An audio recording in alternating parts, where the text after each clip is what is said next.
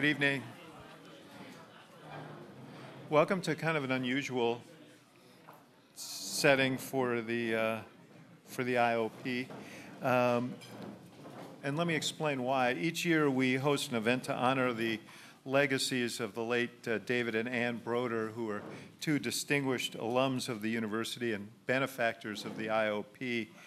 As many of you may know, David Broder was the preeminent political journalist of his time, first at the New York Times and for 40 years as the chief political writer and columnist for the Washington Post.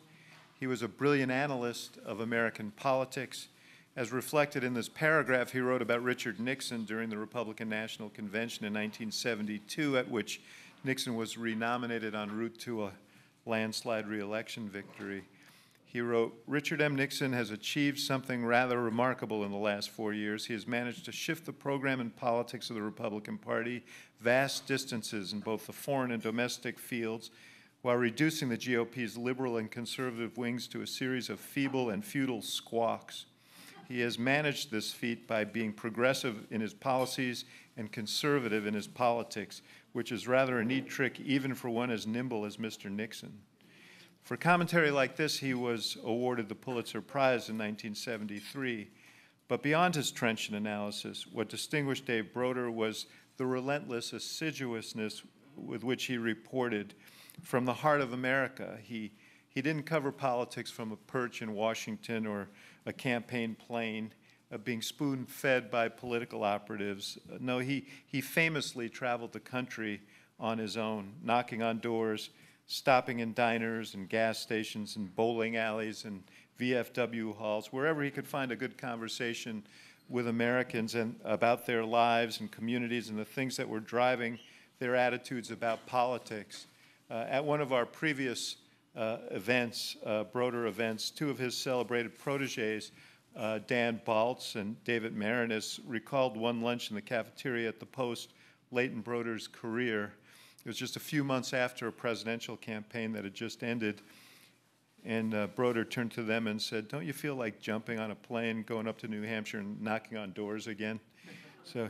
And that was the enthusiasm that characterized his remarkable career. He was endlessly fascinated by the American people and this process of democracy, and it showed in every piece that he wrote. I was one of the young political reporters who came of age in Broder's heyday and learned from his example, but I only met his wife, Ann, after he had passed away. And what I learned was that she was a quick-witted, incisive, and indefatigable force in her own right, a good government activist, school board member, and champion of myriad causes in their home of Arlington, Virginia. So we're honored to be associated with the Broders, their passion for democracy and for good journalism as one of its most fundamental cornerstones. And so, of course, we're thrilled to welcome another Pulitzer Prize winner, investigative reporter David Fahrenthold, now of the New York Times, then of the Washington Post. You kind of went the opposite direction from Broder.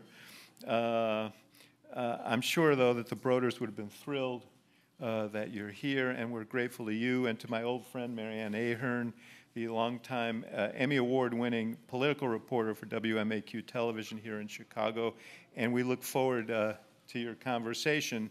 And now, just a few housekeeping notes. After the moderated discussion, we'll open the floor to take questions from the audience. Please line up to ask your question at the microphone. As usual, we'll give priority to the first questions to be asked by our students. As usual, although they always drop this from this text, I want to remind you that questions begin with end with a question mark. And as one more housekeeping note, please put your phones on silent. And now we'll hear formal introductions from Ronan O'Callaghan, a third-year student at the college majoring in history. Ronan currently serves as the editor-in-chief of The Gate, the undergraduate political review at the Institute of Politics. So please join me in welcoming Ronan to the platform.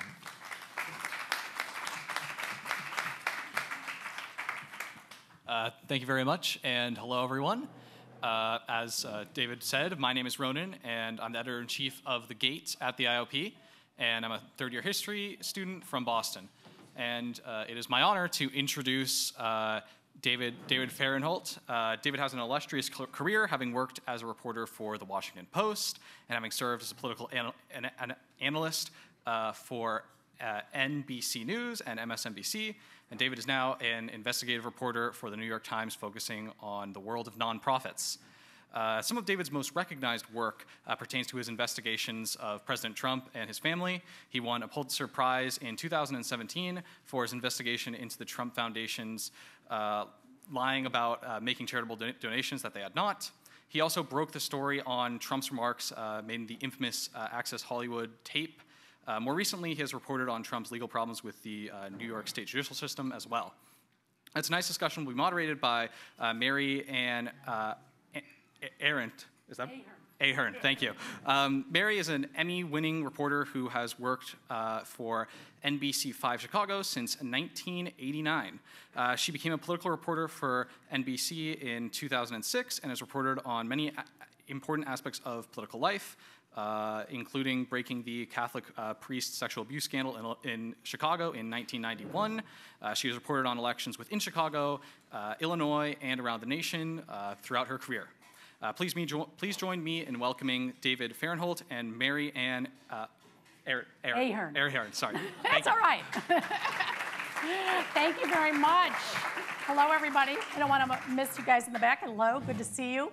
So when they all first reached out to me and said, would I be available to come? And the two Davids, I was like, ooh, wow, I know this David, because I'm a huge follower on Twitter. And if you are any kind of follower on Twitter, you have to be following him. And so I said, whoa, yeah.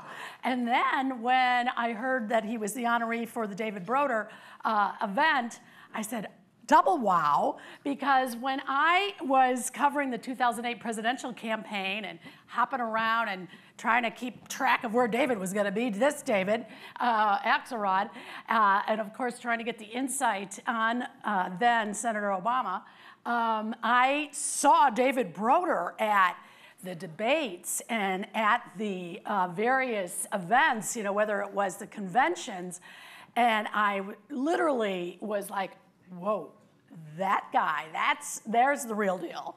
There is one smart dude. I read his reports all the time.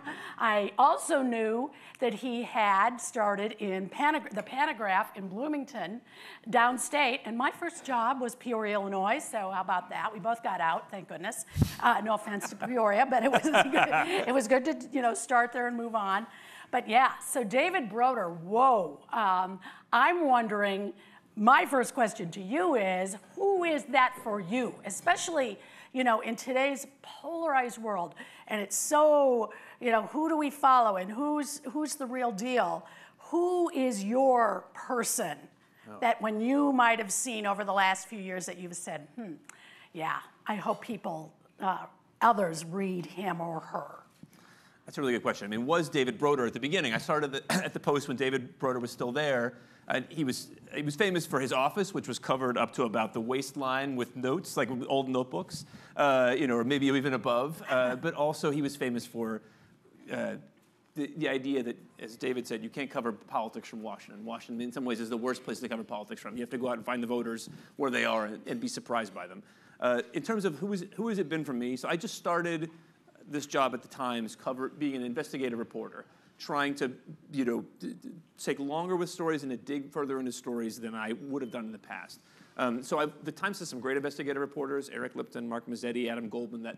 Part of the appeal was I wanted to sit next to those people. I want to be there, hear how they do it, because I've spent a lot of time covering politics. And now moving out of politics, and there I learned from a lot of great political reporters. Now I want to be an investigative reporter, so I want to go where the talent is there, where I can learn the most, which has already been amazing. Just, you know, the Times had this story last week about how the U.S. had been giving intelligence to the Ukrainians to blow up the Russian ship and to blow up Russian generals. To hear them talking about that story before it came out, and the ethical questions about what do we reveal, you know, who said what, who's telling us not to publish the story. I feel like I've already learned so much just from a couple days in the office with them. Wow, amazing. With so many students here who might be aspiring, I hope we haven't killed the journalist, you know, those out there that want to be a journalist. I know you think that journalism matters, but how has your work changed how we all get the story, because you'd have done it differently. Well, the way I felt like covering, I didn't really do it differently for a long time, but then in 2016, I tried to embrace a new way of covering journalism, a new way of covering a story, which was to use social media and crowdsourcing. And that was only, like, I didn't come up with that idea one day. It was sort of forced upon me. It was desperation. I was writing about Trump, and particularly at that point, his promises to give to charity. Sid had given a lot of money to charity, first in the context of his political campaign. He, in particular, said he'd given $1 million out of his own pocket to a veterans charity. And I came into that as a political reporter, trying to just basically make sure that was true. So in a normal political campaign, so the story that I started out with was Trump says he gave $1 million to veterans. Who did he give it to? When did he give it? Why did he choose that group? I expected that would be a couple-day-long story. I thought I'd call them, they'd tell me the answer, we'd write about it, we'd learn something about Trump in the process. But of course, it was Trump. It wasn't a two-day story. They wouldn't tell me. And so I spent all this time trying to prove Trump right, to show that he'd done the thing that he'd already said he'd done. And he wouldn't help me. And then I realized I was in a place where all the things I'd learned as a journalist, all the traditional techniques were failing me because, he gave it to a charity someplace. How the hell am I going to find that, out of the millions of charities in America? And so I started asking on Twitter. I started sending out my queries to anybody that I thought might have gotten the money. Instead of doing it over email or with a phone call, I did it on Twitter because I wanted people to see what I was doing. And I was hoping to run into somebody that I didn't know I was looking for. My hope was somebody out there would say, hey, look, I saw you looking for this $1 million Trump gave away. You didn't ask me, but I got it. I saw you searching, so I'm going to volunteer myself. At the same time thinking, well, maybe Trump will see it, and if he didn't give the money, either he'll see we're not taking his bluff for an answer, and he'll either fess up where he gave the money or fess up that he didn't give the money. And after a couple days of searching for, using Twitter as a reporting tool, I'd gotten a lot of attention, but I'd learned nothing. I was like, this was a waste of time. I'm sorry I did this. But it turned out that Trump had seen it. And that night, Trump gave away the $1 million that he said he'd given away weeks before. So I realized the power in two ways. The power of social media to both help you find people that you didn't know how to find or you didn't even know you were looking for. And in his case, to make instead of the stonewalling being the end of the story, now the stonewalling is the story. Now I can show you how I'm being stonewalled and I'm trying to get around it. That doesn't work as well on every beat. It doesn't work as well on every story. But if there's times when you can use social media to sort of show how hard you're working to get to the truth and also give people a way to find you if they know the truth, it can be a really powerful tool. And you went beyond that. I mean, you continued to expose, for instance, how often Trump used his own properties to hold events and how much money, therefore, then the government was paying to his hotels and to his resorts. And was that all done also by social media? That was a real interesting hybrid because we were interested when Trump was president. Obviously, wherever the president goes, a whole bunch of people go whose meals and hotel rooms are paid for by the government. So we knew everybody knew he was going to Mar-a-Lago and to Trump Bedminster and all these other places all the time as president. And Eric Trump had said, well, whenever he does that, we basically give the government the rooms for free, or like the $50 a night or something. And so we wanted to check that. And so that started with a very traditional reporting tool. I put in a Freedom of Information Act request, a FOIA request to the Secret Service. They were the ones who sort of, sent the most people with Trump. And after a while, we had to sue them at some point, but they did cough up these records. And so we started to get a sense of, how much money, every time Trump goes to his own property, how much money he was getting. But there was one element we couldn't get, which was the State Department. So Trump, if you guys may have blocked this out, but if you remember, Trump would have meetings with foreign dignitaries, the Premier of China, the Prime Minister of Japan, at Mar-a-Lago. And when you do that, even though you're still on American soil, the State Department pays. So they pay both for the foreign dignitaries, they pay for the flower arrangements, they pay for everything. And a bunch more people will go, like presidential aides and State Department interpreters and things like that, and stay at the Trump property and pay Trump. But the State Department wasn't giving us anything. They wouldn't respond to FOIAs, they wouldn't respond to anything, so we sued them. We went through this long process where we, eventually, this is now in 2020, we're leading up to the election. Months after we filed the FOIA request, months after we sued them, The State Department said, okay, fine. We're going to give you the records you want, hundreds of pages. We're going to give them to you like 2 weeks before the election, like October 15th or something, 2020. So we said, well, that's not very much time before the election, but it's some time. So we'll get these records and we can write a story before the election. October 15, 2020 rolls around. They sent us 2 pages. And they're like, oh, sorry, we couldn't get around to it. And they said, but we'll give you a lot November 15th, 2 weeks after the election. You can have anything you want November 15th. And that, I thought, like, okay, well, I've done everything I can, the normal reporting path. I've even sued them, which not everybody has the money to do, and I'm still getting stonewalled. So I'm going to try social media again with low hopes because, I said, look, I asked for State Department records showing how much Trump had, the State Department spent at Trump properties, didn't get them, they got stonewalled, basically they misled us. Can anybody help? Does anybody have these records? But thinking, well, who the hell has these records? Like, what is the universe of people who would have State Department records in hand ready to give out? But I was, again, had no other choice. Put that out there on Twitter. Within a few hours, we had hundreds of pages of records from a source. And so we were able to show that, Trump charged the government for the glass of water he drank when he was meeting with the Prime Minister of Japan. He charged for the flowers. We got that whole story because of crowdsourcing. So even in that situation where I thought, okay, the universe of people I'm aiming at is so small, it still worked. How do you make sure that that person is the real deal, that is an accurate, good source? I'm thinking, wow, this sounds like Watergate when they met under the garage somewhere. Totally. Is this all done by email? I mean, you got to be able to trust who's giving you this. Well, it's even harder in a pandemic because you'd have to be at opposite ends of the garage. But in that situation, yes, you're always wary that when people reach out to you when people do reach out over social media and say, hey, you asked for this, here, I have the documents, you have to treat it like, there's no special trust you put in that because it came in over Twitter. You have to treat it like any other source, which is you have to find ways of verifying it. You have to understand who the person was. You have to understand, okay, would this be a person that would really have access to this information? Can I trust it? Does it match things we already know? For instance, does it match the room rates that we know Trump charges at Mar-a-Lago, $650 a night for each room? Does it match other things we know? And in that case, it did, and we knew the source and knew this was a person who would have access to these records. And does that take a day, a week? How long is all that? It depends. Sometimes it takes a long time. Sometimes you get stuff you can never use because you can never be totally sure it was legitimate.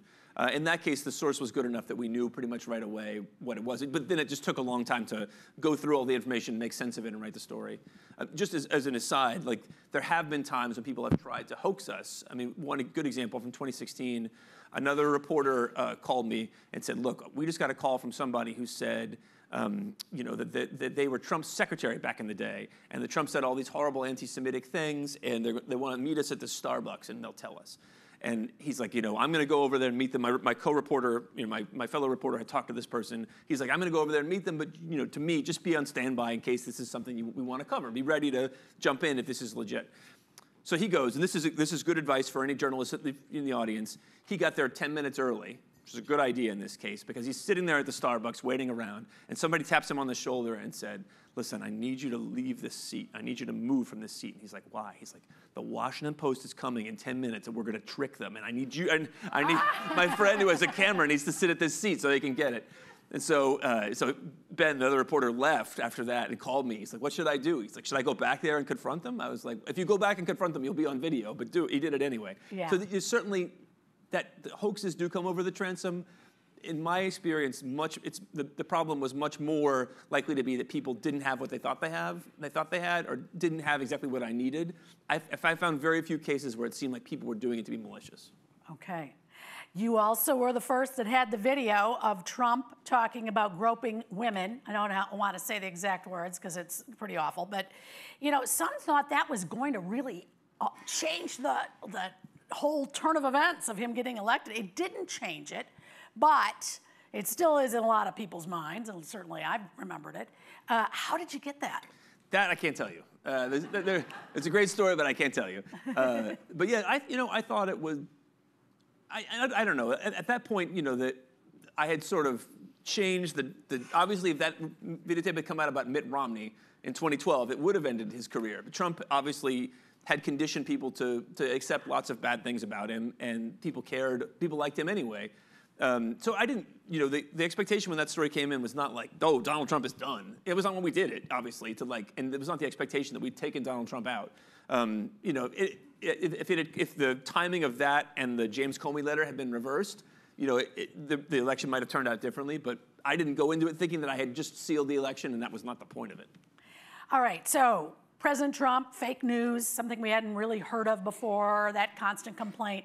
Do you think there's a shift today with the Biden administration? Are they more accessible? Accessible. I don't deal with them that much, so I feel like I'm not a great barometer of that. I do feel like they sort of regard the press in the way that every other, broadly in the way that every other administration before Trump did, which is like, they want to be covered by us. They want us to cover them accurately. If they're Democrats, they feel like we're not nice enough to them. Republicans feel the same way. Yeah. But they are, I think, normal in that way. I don't know if they're great or terrible, but they're not Trump. I mean, Trump was really an anomaly that they have gone back from that. All right, interesting to hear. Now you're at the New York Times. Wow. And tell us, I want to know a little more about a couple of the stories. You say you have more time, but my goodness, I've already written 3 stories in 3 months. It's incredible. I know. I'm like, you're not taking the, I'm going to have 6 months to work on this kind of routine. The investigative guys, even in TV news, were like, what are they doing today? I'm doing 2 stories. What are they doing? They're thinking big thoughts, like, wait a minute. One of the stories you did, Crime Stoppers in Houston. Okay, so Crime Stoppers, I have literally hosted, I've been the MC before at the Crime Stoppers dinner, trying to be out there helping out some kind of nonpartisan, supposedly non-political group, but little did I know, in Houston, they were condemning more than a dozen elected judges, all of them Democrats, and their budget relied on... Same judges. That was so I grew up in Houston. Crime Stoppers is a bigger deal there than it is anywhere else. Like Crime Stoppers is the end of every TV news segment. The TV news used to stage reenactments for them. Like they would reenact crimes for people to draw attention to Crime Stoppers.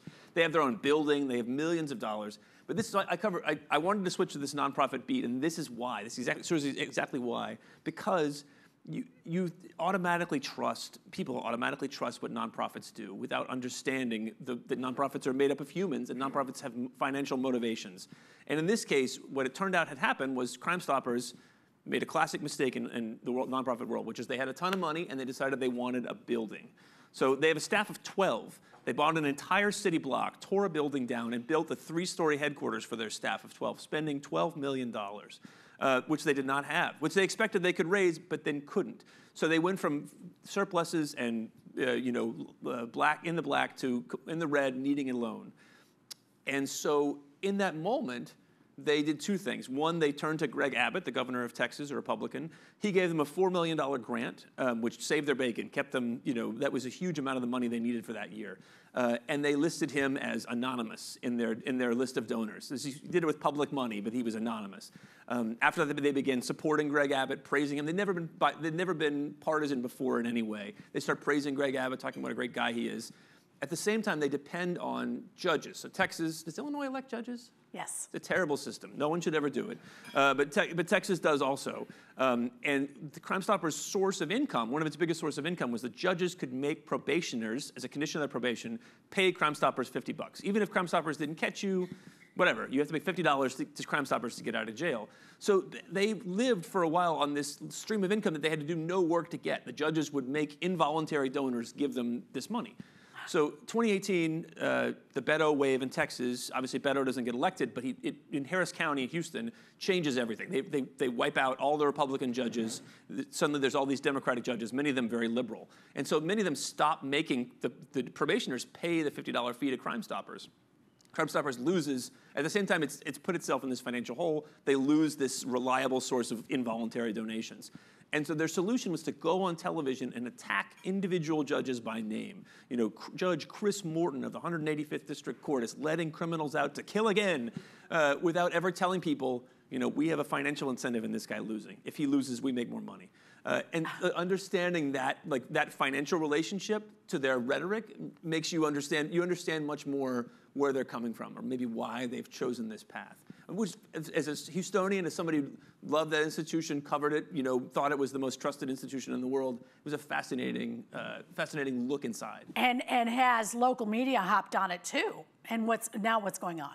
So their local television media there is very close to Crime Stoppers. So some of them have jumped in to attack us. Some of them have asked questions. It's been really interesting to see the fallout from it.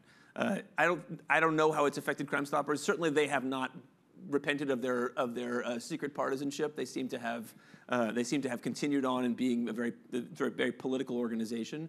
But yeah, that's a case where I didn't write that story thinking that they would change or they had to change.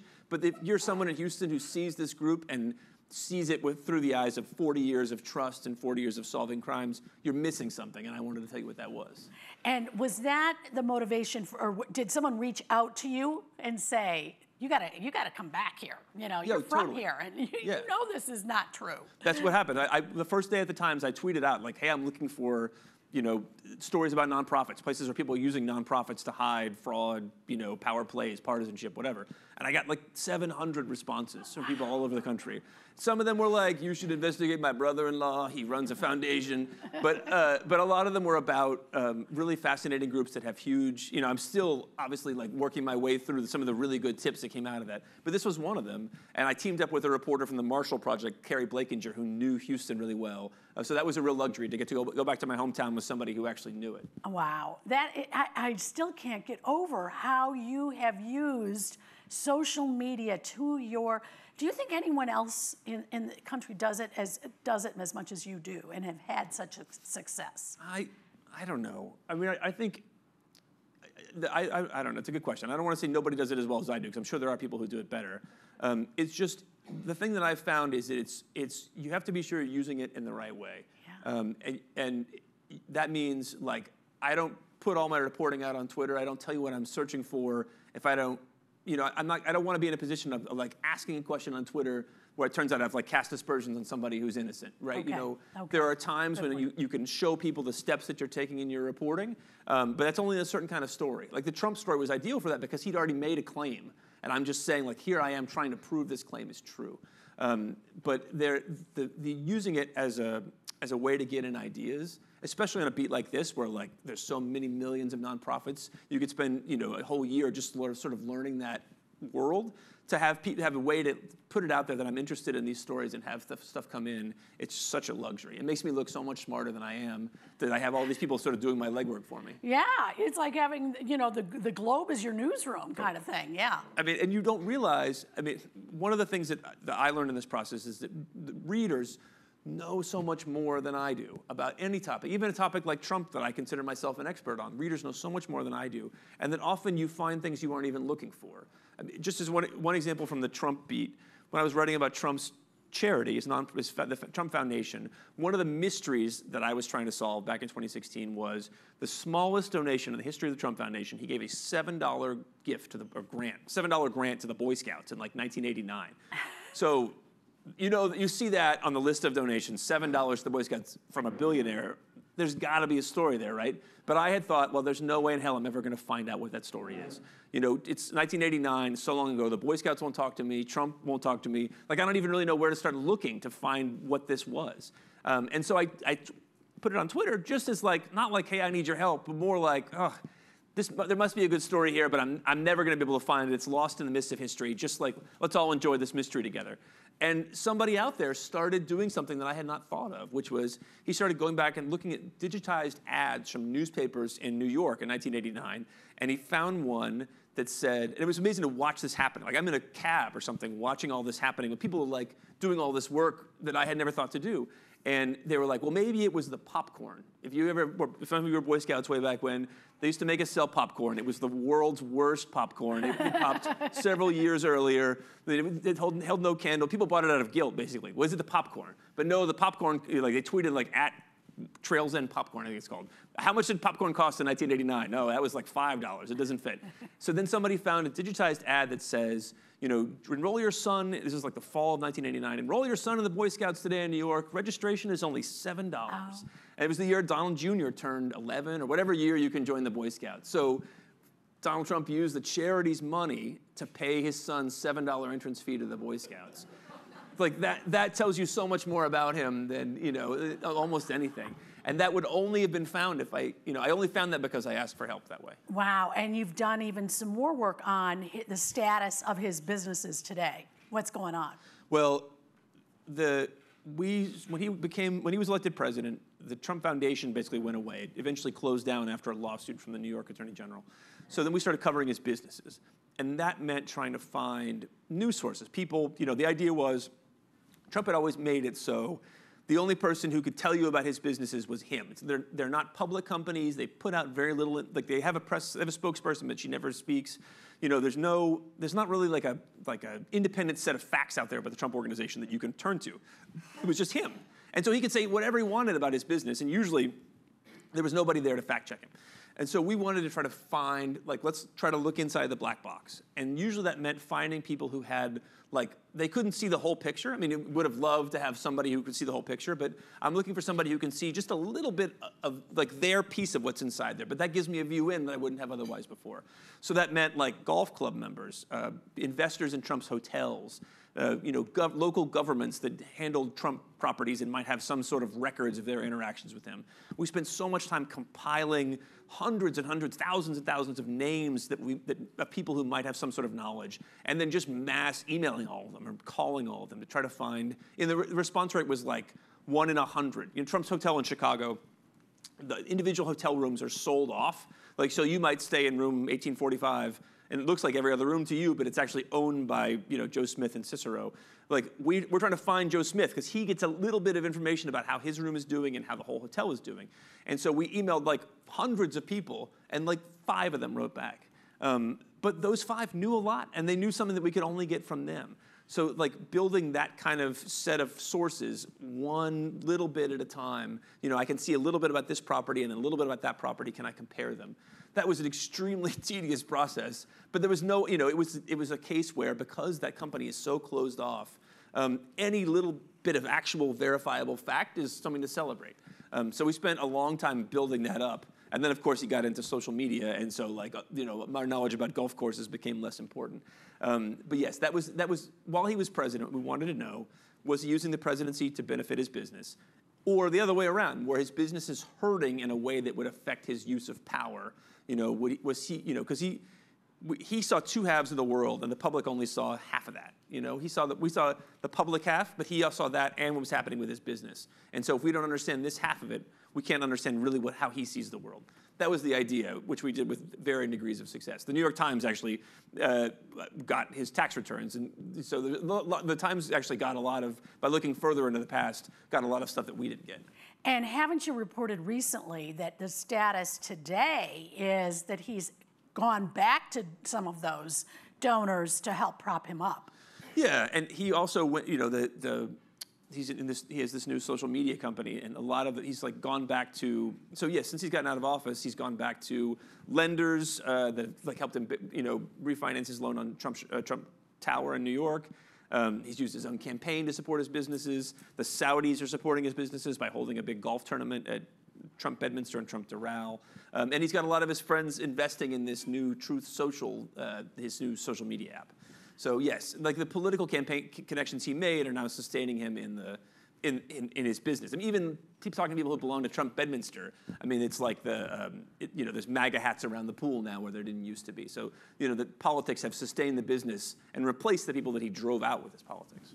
And today, Elon Musk says that Trump will be reinstated to Twitter should Elon Musk all of this go through.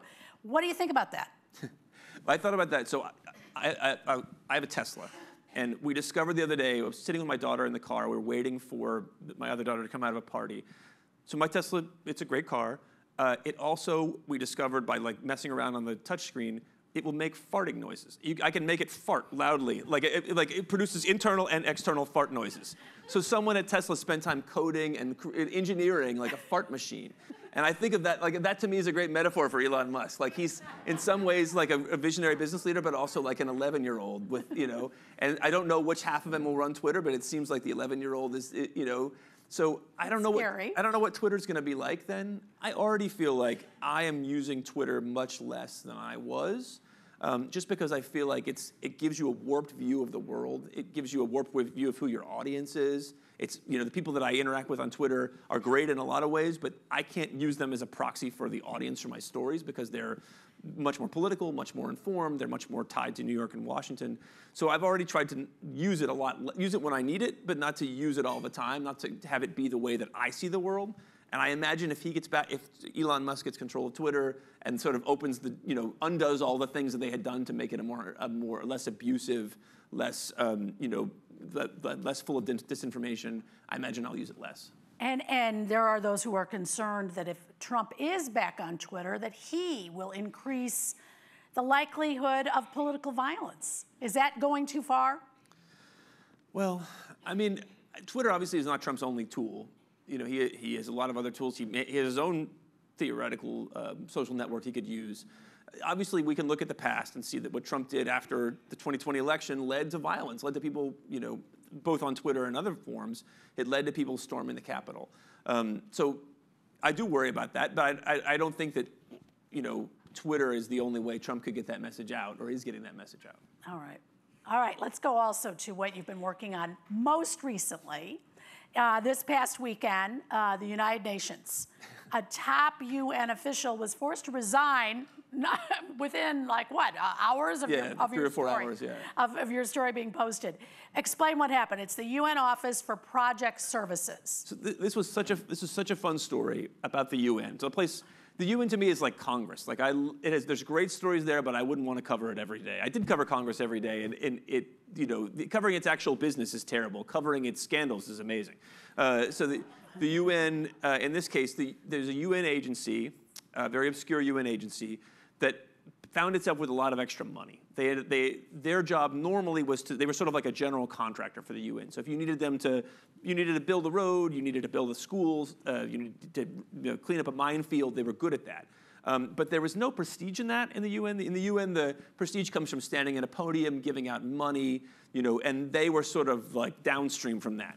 And so the leaders of this group ended up with a bunch of money. They made money by charging other UN agencies to do their work for them. And they charged way too much and stockpiled like $100 million. And they said, okay, well, now we're going to stand at the podium. We're going to give out the money. We're going to be a bank. We're going to start loaning money out. We're going to do something the UN has never done. Which sounded like a great idea in theory, but then they met a guy at a party and they gave all the money to him. They met a guy at a party and they loaned his company $58 million, and they gave his daughter, on top of that, they gave his 23-year-old daughter $3 million to produce a pop song about the ocean. So it was just the quintessential how do you spend money when it's not your money, right? So these people, they had a big pile of money that they could do anything they wanted to with, and they confidently gave it to this guy. And now, of the $58 million they gave him, at least $22 million is gone. Apparently, some of it he used to pay off other debts that he had to other people. So he took the UN's loan and used it to pay loans he already had to other people. And so just unraveling that and trying to it was sort of like covering, there was some elements that were familiar to me from covering the government, the U.S. government, and that people were like, oh, it's bad, but nothing can be done about it, right? This is just how things are. And it took a while to sort of unravel enough that you could tell the story in a way that a regular person could understand, and you could break through sort of the UN jargon. We were lucky that there were some great characters in here. One of the great characters was, this sort of brought me back to my Trump roots. The guy who introduced the UN to the guy who now has their money was the same person who introduced Donald Trump to Melania Trump back in the day.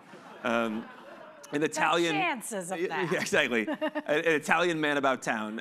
It was I was telling the students earlier that one of the most amazing reporting experiences we ever had was we're trying to establish that they met this guy at a party. That was like a key detail, that they met this person at a party. But we couldn't figure out what party or when. So we think we know the party, but we're like, okay, well, how do you prove two people met at a party in 2015? And if you can, how do you prove that was the first time they met? So I was a little dubious we would ever be able to do that. And then we got a photo of them at this party. Thankfully, the UN has lots of party photographers. We got a photo of them at the party in which the UN official was holding his business card and facing it toward the camera so you can see. So I was like, okay, well, that's how you know. That's a photo that actually shows people are meeting for the first time. Wow. Yeah, so a few hours, the UN basically, a few hours after our story ran, the head of that agency who had been sort of holding out was forced to resign. So there could be more there. We don't know yet if it was corruption or just like massive incompetence. But it was an amazing story to learn. Like, wow, this tells you so much about the way the UN works in the context of a story that's fun to read. Well, and I even read in the comments in your Twitter feed today of this story, which I thought was interesting. Someone said, people have gone to jail for a lot less. Might that happen?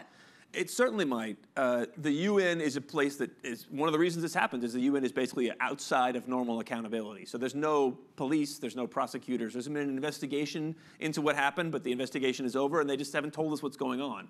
They don't have to tell you the result of the investigation. So it could be that the people who ran this UN office could be referred for prosecution, but the UN Secretary General would have to sort of strip them of their immunity for that to happen first. So it could happen, but it hasn't happened yet. All right, so where do you think we all stand in the future of journalism? There are just so many sources, so many places you can go today. And I fear that some don't know the difference between Facebook and the New York Times. I know the people in here know that, but a lot of people out there do not know the difference. Yeah. How do we convey that? And how do we also convey to students that the good old-fashioned legwork still, maybe it's done on Twitter today, but it still is what it takes to get a good story? Well, I obviously worry, like all of us do, about people who turn to Facebook or Twitter and read something that they want to be true and then treat that as the news rather than reading it in a place like the Washington Post or the New York Times that works hard to make sure that we're telling you the truth. So obviously I don't run Facebook, and so I can't control what they do. But I try to think, like, what can I do that makes, will help if people happen upon my story. That part, if they happen on it, I can't control that much. But if they do, what can I do with my story or my tweets to make you understand the value of what I've done? And so a couple ways. One is on Twitter, on social media, I try to do as much as I can to show you how hard I worked to get this story. How much, these are all the steps I took to get this. This is all the work that went into it. If possible, to show you while I'm doing it, so you can have more trust in this. Like, oh, that's the guy. Back in 2016, I posted a lot of photos of my notebook as I went down this list trying to track down Trump's donations because it looks like work. You look at it and you go, okay, that guy's working. He's trying to find the answer here. That's how you did a lot on the Trump Hotel here in Chicago. Yeah, I did. I was like, who is this guy? Yeah, I need to follow him. Right, because otherwise, like if you're a reader, and you're interested in my topic, like my stories appear at what seem to be random intervals. You don't know when I'm going to write one. And then they could be long, they could be short. You don't know how to, even if you're interested, how do I give you a place where you can watch this space and you'll be caught up. So social media is valuable for that. I can show you the reporting I'm doing. I can tell you the reporting I did after it's over. The other thing is about the stories themselves. And I'm really conscious of the fact that, we used to believe back in the old days when we were just writing for print, there was so much focus on what we called the kicker, which was the last line in a story. We put so much effort into, like, I'm going to write a great little last line. And then the internet came along, and we could see that nobody read the last line. They all had stopped reading long before they got to this thing that I put so much effort into. And so how should that change the way which is probably the case always. Like, people were never reading that line, but we didn't know. So how does that change the way that we write stories? Well, I think, one, the stories have to be longer, they have to be shorter, but also, like, we have to think about, am I creating off-ramps in my story because I'm trying to do an artful turn of phrase or because I think this little aside is interesting? Am I giving you a paragraph, we've all done this, I've done this, obviously, as a reader of a story, as you go down the story where you go, okay, I'm done. And if I give you that off-ramp in the 5th paragraph, it doesn't matter what's in the 10th paragraph, you're gone. So is there a way to write stories in a way that's simpler, it's easier to understand, it's maybe not as artful or as sort of artistic, but that keeps your attention, keeps you moving? For reporters, people who want to be reporters, there's a book I really recommend called Writing Tools by Roy Peter Clark, who talks about this. Like, put something interesting in every paragraph. Give me something like a capital letter, interesting detail in every paragraph. He calls them gold coins, because otherwise people are leaving. The Post had an editor who was the opposite approach of that. He wanted every paragraph to be about 100 words long and in a giant square. There'd be no capital letters in it. Your eye couldn't even read it. Like, I wrote the story, and I can't read the thing that he put in there. You have to think about can you keep people's attention? And are you giving them ways to leave your story? And if so, how can you change that? I think that has to change the way we write, because you don't want people to leave the story that you worked so hard on before they get to the stuff you found. And how much do you see today, journalism, of the intersection of broadcast and print and the internet? How much you really cannot just be this investigative reporter who is writing your solo article, because if you're not conveying it as you do so well here today, who's going to be interested? Who's going to know who you are? All of that. I mean, there's just so much more of an intersection. Oh, totally. I mean, I love being on television because it's a whole new set of people that didn't, you can point to your story. I used to tell the Post people when I was writing about Trump, I want to be on the radio. You put me on the radio wherever. I want to be on radio stations, not obviously New York, the big cities, but you put me on the radio in Des Moines, Baton Rouge, wherever, because I want people that don't read the Washington Post every day to hear about this and have a reason to go check it out. And also because I think it's helpful in those things too to hear the questions people have. If you go on call-in radio shows, the questions that listeners have are often things that you think are obvious or you would never think to ask. It just lets you see what a real reader thinks and wants to know. But I think that's great to try to find as many new audiences as I can everywhere. The danger, I think, is the pressure to be pundits. There were times on television when I was asked to opine about, the health care bill or repeal of Obamacare or whatever, and I would say I don't know anything about that. And they would be like, that's fine, come on anyway. And I think that's really dangerous, both because it's boring, but also because I think there's a real sense among some people in D.C. that the highest form of journalism is punditry. Basically, that you're a journalist so you can figure out how Washington works, and then you can become a pundit and you can predict things. That's the highest level, is to go on television and say, well, the next thing that's going to happen is this. But it was probably never that useful, but now when we've seen so much has changed, and the idea that because you covered something that happened in 2008, that it's going to happen the same way now, you can't rely on that at all. And in fact, your belief that you know how Washington works may blind you to the fact that it's working differently. So I think that's the one thing that I would like to change about television, is the sort of, and print journalism too, the idea that what we're really out there to do is to predict what's going to happen next, when I feel like that is such a fool's errand. It always was, but especially now. Right. Okay, tell us, you've been to both of the major papers, the Post and the New York Times. How are they different? How are they alike? Obviously you like where you are, but is there something you might miss from the Post? What is that like? So as a funny aside, one thing that I've noticed that's different about the Times is the focus on contractions, or I wrote my story once and I got an angry, or a scolding call from my editor who was like, there's a place in the New York Times for hadn't and can't, but not in this story. It's too serious. It's got to be had not and cannot. Oh my. Oh, that's interesting. That's the one difference is the contractions. But they're actually a lot alike. The Times is a bigger institution and has more.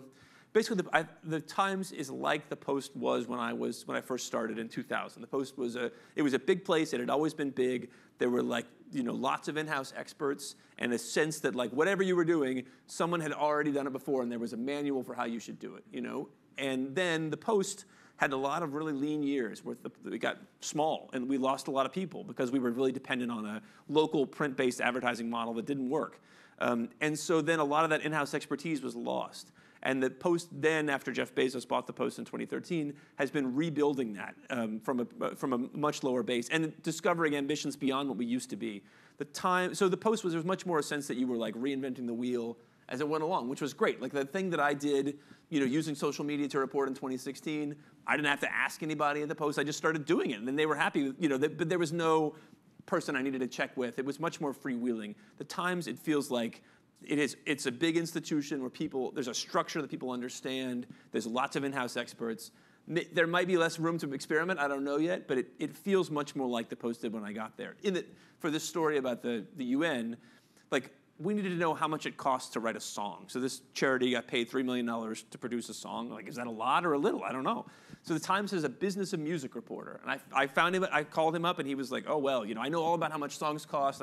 I'll give you people to talk to. To have that kind of expertise in-house is really cool. That's amazing. Yeah, okay, so 5 years ago, you won the Pulitzer. This is the week they announced them. Obviously, yesterday, the Tribune, many other places, people are very thrilled about their awards. How has that, You know, when people say your name, Pulitzer Prize, like right out. You know, it's sort of, is that an awesome responsibility? I mean, or is it just, you know, obviously it's changed your career, I would think. No, definitely. I mean, that it does change your career. I mean, it gives people, like, it gives you this sense, gives you sort of a shorthand that people outside the world of journalism know, know that you've done something that they're interested in. You know you've done something that they've heard of. I don't know. For me, I think covering Trump and Access Hollywood was probably a bigger deal. Like, that was such a huge news story at the time that it probably, like, that gave me more of a platform. How many more Twitter followers then? Oh, I mean, I started out the Trump coverage with like 7,000, and I have like 845,000 now. So, but like that I think changed my life more than the Pulitzer. One funny story. But the day of the Pulitzers were announced, my daughter, who's now 10, was, she was 5 then.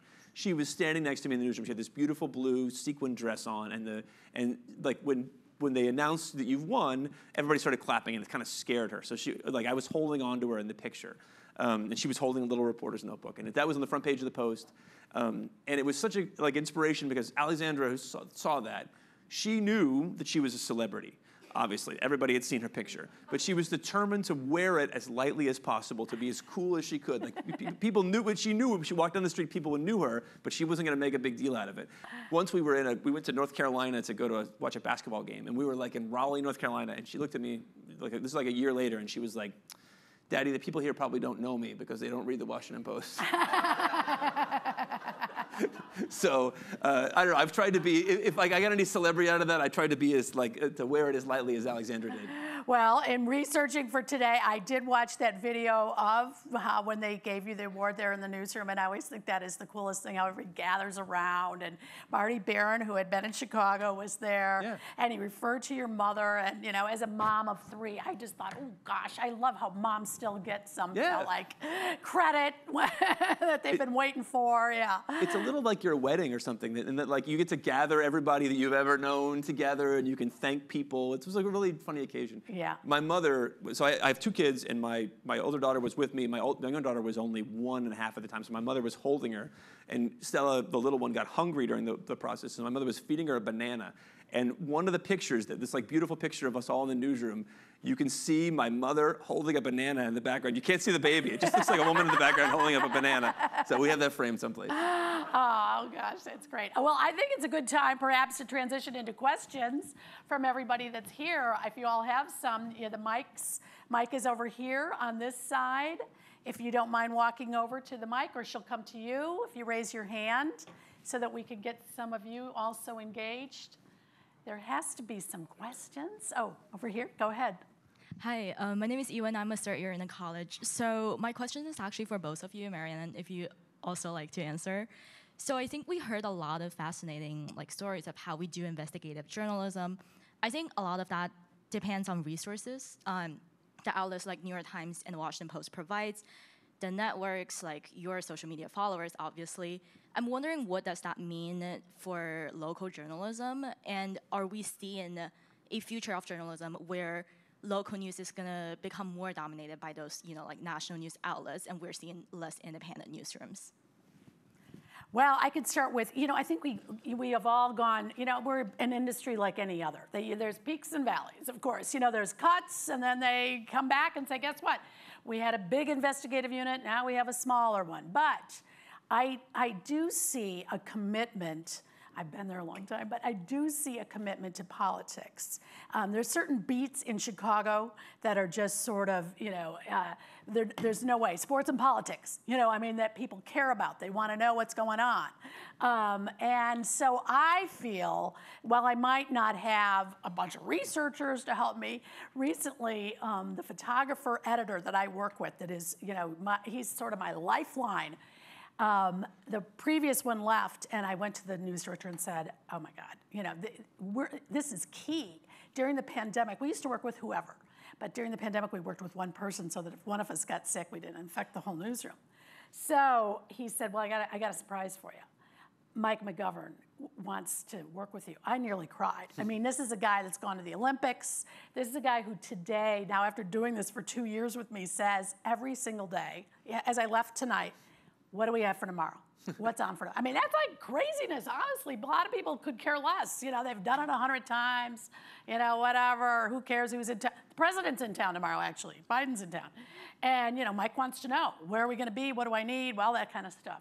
So, I don't have the resources to call up the music business person, you know, to call and ask a question to, but I do have the ear and the back of people in the newsroom that when I do raise my hand and say, oh my gosh, we're planning a Republican debate coming up soon for the governor's 6 candidates in Illinois. And they're pulling out the people for me to lean on, which I need. So there's always, you know, you always want more. You know, you always want to have. I wish I had an intern all the time. I wish I had someone next to me that could help write the web story when I'm doing the broadcast story. You know, I'm sitting there later at night still handing that one in. But I do see in Chicago is a big journalism town, and they care about TV journalism. It is not LA, where it's, you know, sort of the stars and the Access Hollywood, whatever. So that's my positive spin, but it is the truth. I've been really heartened by the rise of nonprofit news outlets like the Texas Tribune, ProPublica, places like that that have done really good, you know, investigative stories and partnered with local journalism, local newsrooms to have a platform to put them out. So, I mean, I think hopefully the sort of approach to investigative journalism, starting with documents, moving to people, like that is something that can be done on a, you know, long time horizon or a short time horizon and by people anywhere.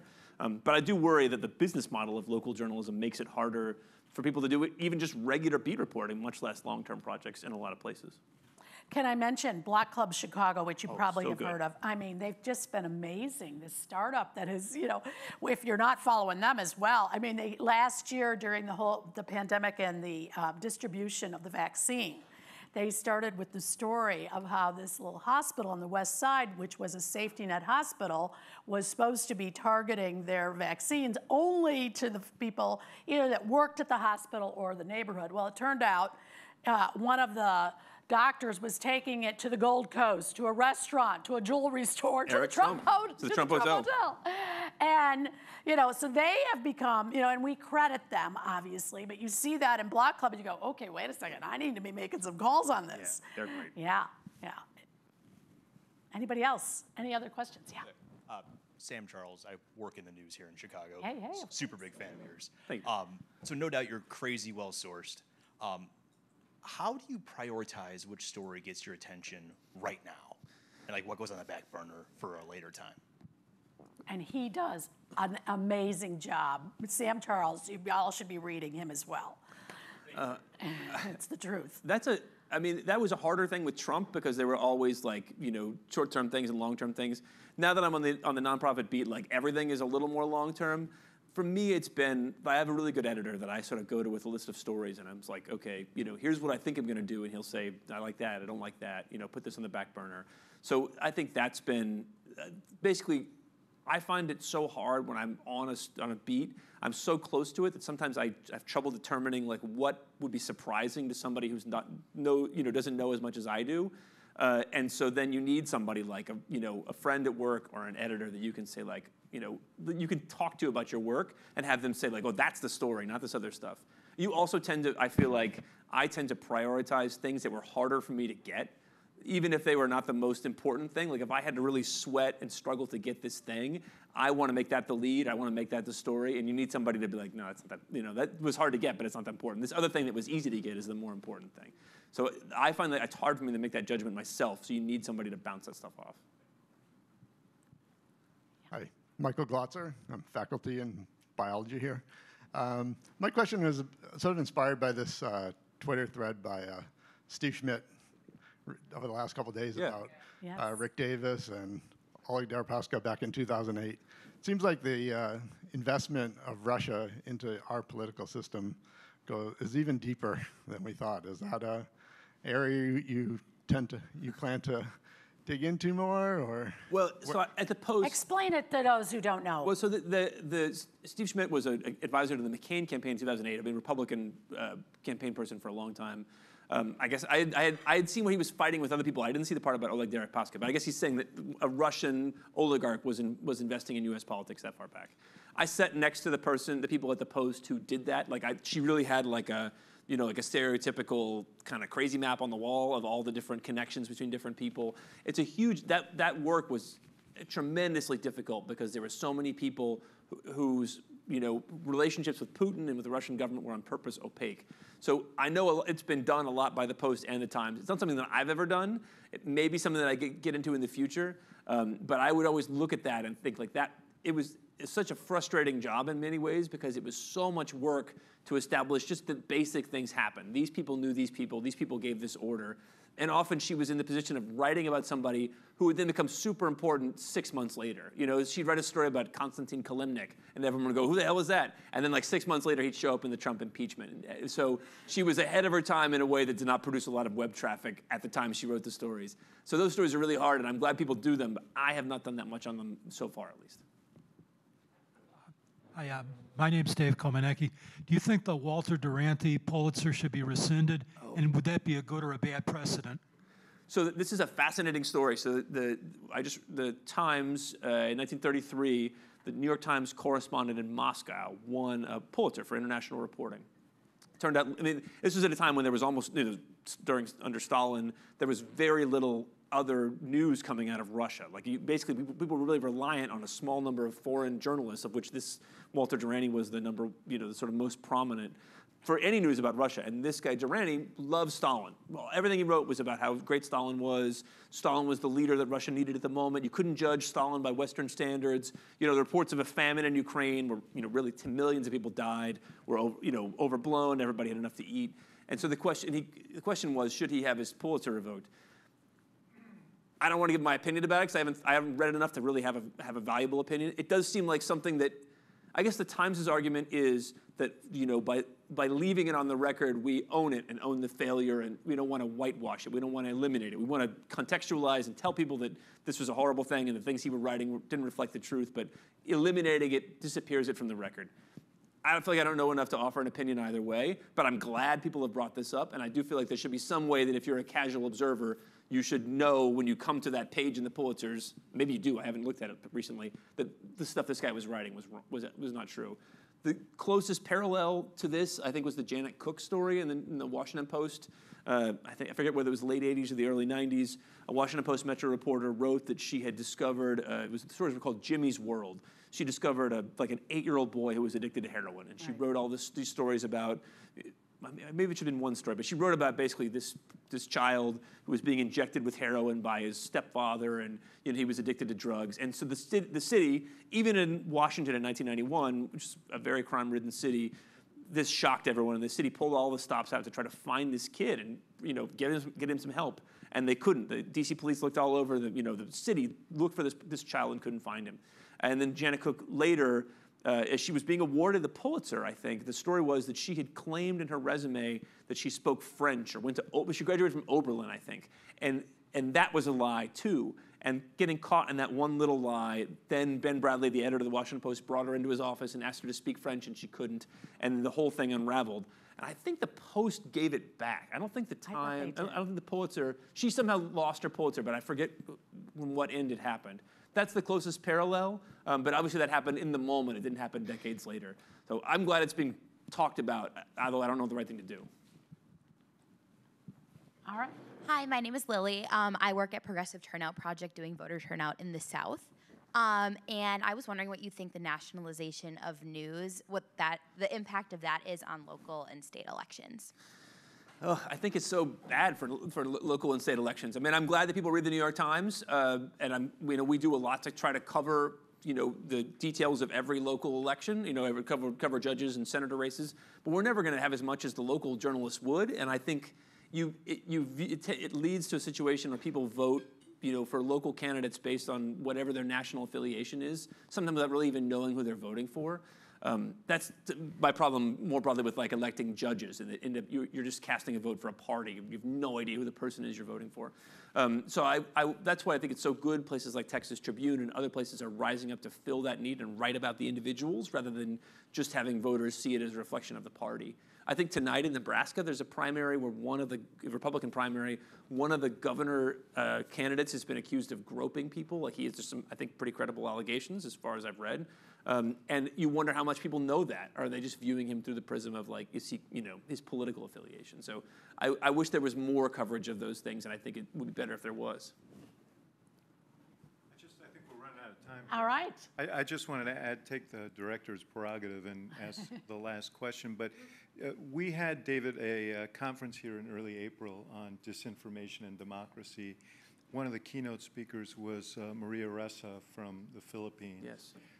She's currently under multiple indictments, looking at, if she were convicted of all of them, 100 years in prison. And it struck me that we take so much for granted here. And do you find yourself ever worrying about what if the things that we take for granted change? What if a different regimen, different president, different courts take hold, and you don't have the ability to do what you do without great risk? Yes. You're right that I think we take so much for granted in the U.S. that, that obviously there were journalists who were subjected to physical assault or to threats of violence under the Trump era, but it's nothing like what Maria Ressa deals with in the Philippines, or Russian journalists, or journalists in places all over the world where there's so much bravery involved in just being a journalist and not just asking the questions. And I do worry about that. I mean, I worried about that in 2016. My experience, there were things like using wiretaps on journalists. There were some violations of the traditional boundaries of press freedom under Trump, but it was not, I did my job the same way I had always done it. But I do worry, like I said, that we can't count on the fact that it happened in the past to protect us in the future. So yes, it's something that I worry about. There's been so many instances we've had recently where things that we thought, could never happen in America or would never happen because it is America happened. And I worry that will be one of the things that happens in the future. So certainly, yes.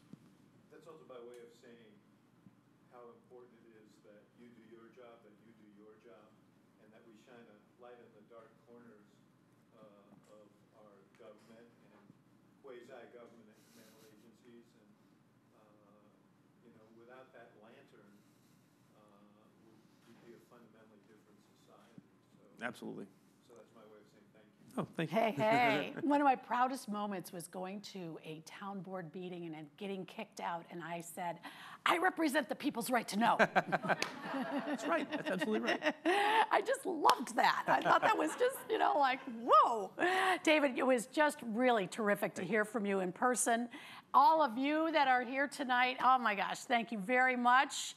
I think the future of journalism, I hope it's good. I think, let's see the glass half full, okay? Very much. Thank you all. Thank you all. Thanks very much.